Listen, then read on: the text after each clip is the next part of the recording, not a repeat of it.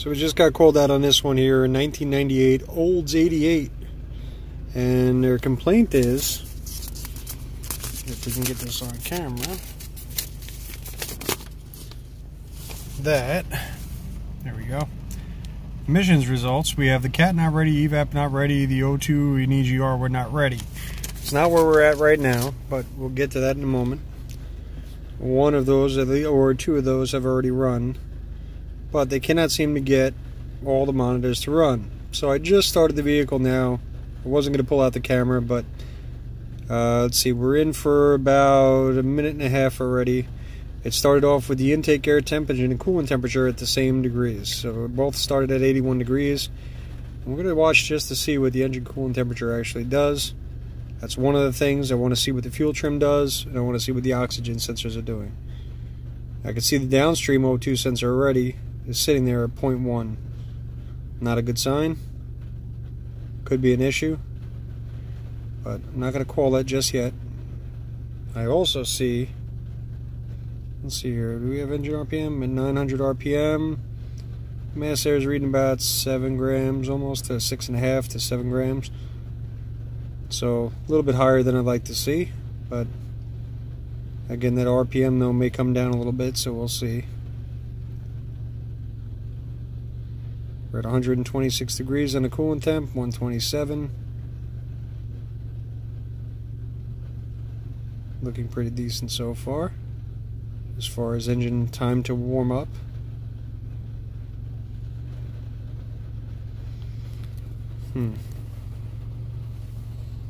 Well, that one there.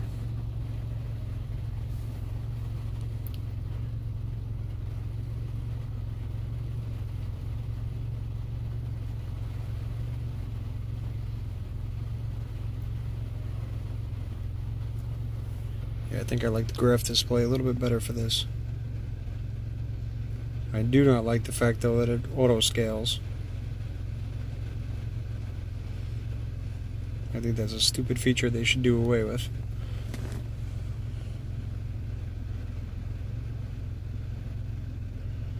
The mass air, as you can see, is starting to go down a little bit now. We're down to about 6 grams as the engine RPM drops. Down to about 875. I'll probably drop down a little bit further than that. My guess is probably going to be somewhere between 750 to 800. And at that point there, our mass air should be reading about well, probably about 4 grams per second.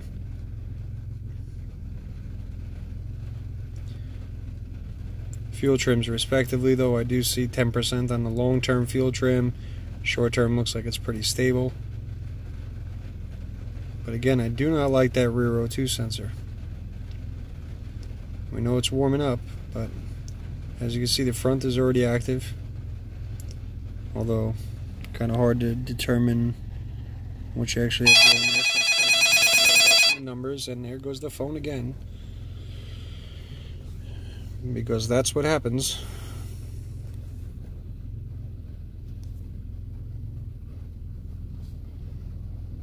So I apologize to people wearing headphones. But let me put that do not disturb back on. There we go.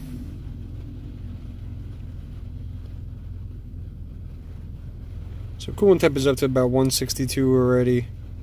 I don't think we really see any kind of problem there. What I am going to do though is that CAT is one of the ones that's actually not ready. I'm going to give it a little bit of steady throttle. Try to bring it up to about maybe, I'll say 1500 RPM. Kind of hold it there for a moment. Curious to see what that rear O2 sensor is doing. What we expect is, if a CAT is working properly, we want to see that start to stay above the 0.45 volts, which would indicate that all the oxygen is being used up. Now, it's not what I'm seeing at all here. Let me bring it up just a little bit higher. I'm keeping an eye there. I see my fuel trims are getting a little bit better as I raise the RPM, but we're at 2000 RPM now. But that downstream O2 is just kind of there. However, it responds to when the RPM jumps up a little bit, if you notice that. So let's see. We should be getting that cat good and hot. That rear O2 sensor, if the heater circuit is working, should have already brought that up to temperature.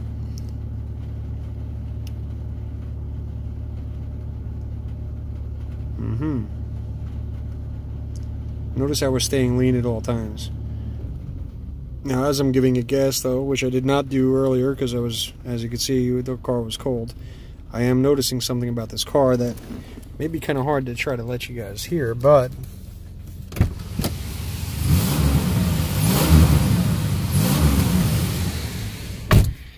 if you can hear that, there is an exhaust leak, and I do not know where that exhaust leak is, but I do know that it's responding like an exhaust leak also on that downstream O2.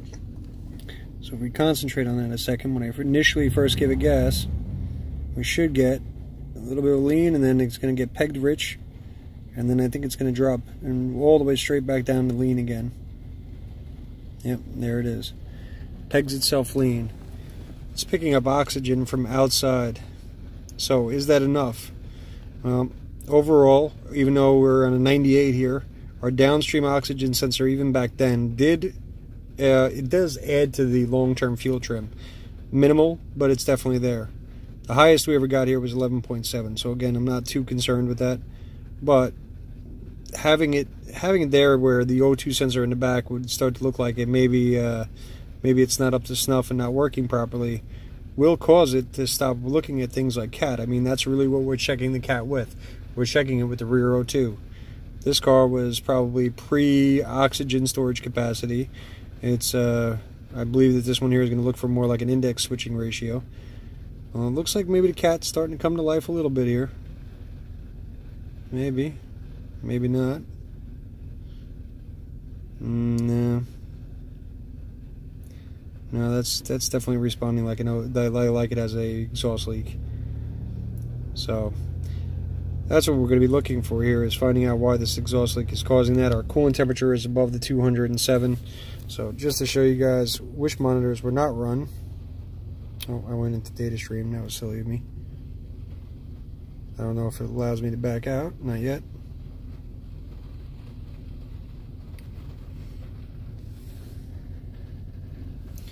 I'll go back.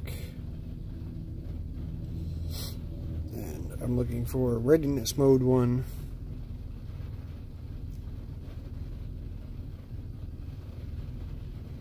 Let's see what we get here.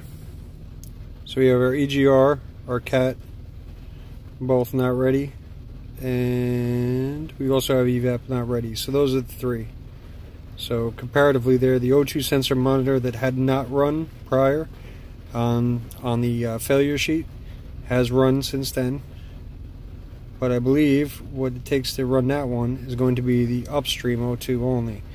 I don't think GM really made that part of their readiness testing. However, it does affect the ability to run the monitors.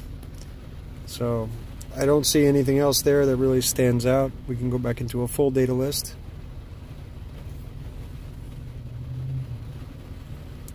(194 degrees). Calculated load is low enough. It's only at 2.4, which it should be at closed throttle.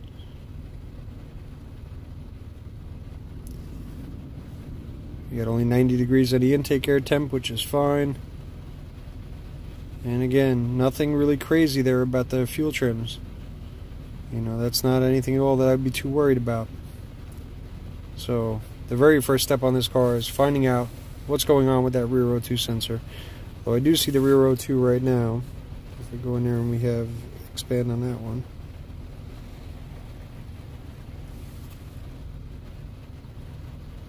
That's the other thing. If I've selected it, why do I have to? Oh, anyhow. I'll refer that over to them. I think if you select it and then you hit the expand button, I think it should automatically expand just the PID that you actually selected. But for a moment there, again, it looked like the CAT was going to come back to life. But again, it has to consume that oxygen. It has to use that oxygen to cause the catalyst effect, where it's going to break it down into other molecules, and we should have very small amounts of oxygen that are actually escaping through the exhaust. And instead, like that right there, that's what we would expect. I believe what we're seeing here is we're looking at it consuming too much oxygen and it can't keep up. It's an older car, it's got some miles on it. not terrible miles. Only 77,000. Yeah, can't seem to get the focus on that display. There it is, 77,990. So this one here, we're going to find out where the exhaust leak is on it, and then address that exhaust leak first, and then I can start to do a catalyst efficiency test, and I'll take it for one more ride and see what's actually going. EGR will also be using that rear downstream O2 sensor. So, see this? Bank 1 sensor 2 short-term fuel not used. That's been a lie for years. And yes, it's a lie. As things have gotten newer, we've actually found out a lot of information about how often they were actually using that rear O2 towards fuel trim. And again, there may be a small vacuum leak here. Nothing crazy. I don't even think it's a vacuum leak at this point. Long-term fuel trim's already down to 2.3%. Yep. Interesting. We were at 10 a moment ago. Give it a little throttle.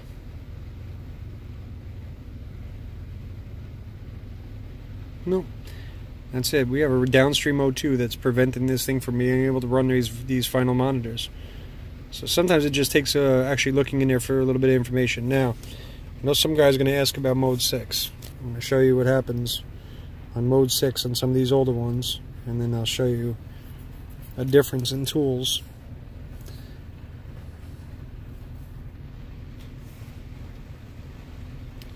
Okay, so here's your TIDs and SIDs evap canister loading test. It's great that they have them labeled, isn't it? But look at the units though. This is the actual units. This is what the test what it tested at. So it says not available in units, not available in units. 0 was the evap excess vacuum test, which means it hasn't even run yet. 40 is max. Look at the minimum here for evap excessive vacuum pass. 100 on the minimum. The value was 100, but there's no maximum. So was it supposed to be above or below? It has to be above, right? Well, at 100, I'm not so sure I really trust that number. Same as the one below it. 79 for the minimum. The actual value was 79 for an excessive vacuum test. Now, evap weak vacuum fail test, we don't have a minimum number, but we do have a maximum. And if you look at that, that would be on the opposite end of the spectrum, right? If we were at, let's say our mid number there would be like 130, right? Let's just say 130, or in this case, maybe 175. If we had some kind of those numbers like that, normally what you'll see here is about a 130, if everything is good. A weak vacuum fail test. We may have that little vacuum leak that I mentioned before that was there and now it's not there. We may have something going on with the purge solenoid. We can check into that. I'm more concerned right now though with finding out why this cat won't run. Our value here, 0, 161. That means that test hasn't even run yet. So it failed on the large test. It didn't want to run the small test. And then we have our O2 sensor time to activate it. So value was 18, maximum was 50.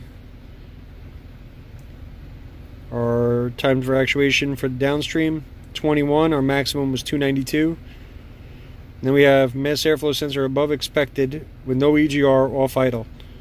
Well, you tell me if you actually trust that number, because I don't trust anything there. My minimum was nothing there, and my maximum is 0. So I don't think that's an actual valid test. Much like the one below it for the EGR deceleration test, I think these test numbers that they have here are incorrect. The idle catalyst efficiency test, pretty sure it doesn't even run one on this car.